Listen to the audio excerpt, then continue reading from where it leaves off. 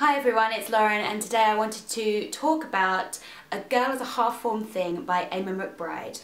This book won the Women's Prize for Fiction last year, and so that's what made me want to pick it up, and it sounded really interesting. It tells a story of a girl whose brother has a brain tumour when he is a child, and it is about how that effect causes ripples throughout her life as she grows up, from being a child, through going to school, through going to college and leaving home, and not only about how it affects her relationships with everybody around her, but specifically how it affects her relationships with men, with her father, grandfather, uncle, and then men that she has sexual encounters with later when she's an adult. This was a very difficult book for me to read, not just because of the content being quite upsetting and often very graphic, but actually the structure of it was written in a very, very different and quite challenging way. It is very difficult to describe this book, but basically the way it is written is probably the most honest, most realistic narrative of what actually goes on inside someone's head that I have ever read. If you think about how you approach situations and what happens in your head when you are faced with problems,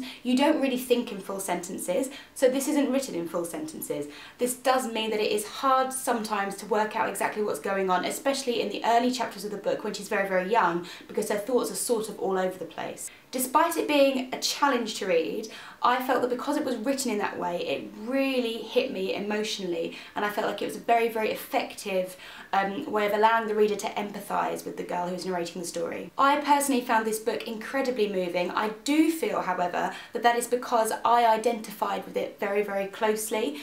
I have a younger brother, and the relationship between her and her brother seemed very, very similar to the relationship I have with mine. I have been through school and found it difficult, as she did.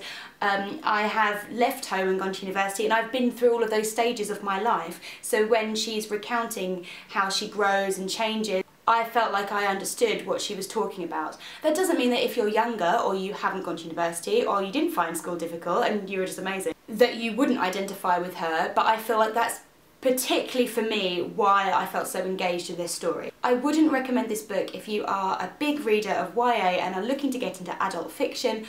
This is hard to read. It is very, very difficult to get through, and I did have to push myself through the first few chapters. After I got used to her style of writing, I felt like it was fine, and I really felt like it paid off in the end, at the end of the story. But it was hard. It's not a really, really easy, quick read. But if you want to try something new and you want to challenge yourself and try a different type of writing, then I would really suggest picking this one up. It's not very long, and if you try it and you feel like you don't like it, then that's fine. You know, it's a very weirdly written book. There's not very much grammar, there's not very much punctuation. Certain thoughts are repeated a lot.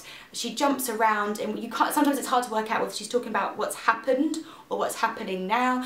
I mean, it's not a very simple, straightforward book, but for me, that I really loved it anyway. I think if you can get past the style and you don't find it a struggle, or even if you do find it a struggle, you are able to get through that, then I do think it's so worth it, and it affected me so much. Just to give you an example of how it affected me, I did feel a bit like Joey in Friends when he had to go and put the book in the fridge because he didn't like it, because when I got to the end of this book, I literally put it down, and when I went to my boyfriend, I was just like, can you give me a cuddle, because I'm really, really, really sad. Let me know if you've read this book. I'd be really interested to hear someone else's views on it, and I will see you in my next video. Bye!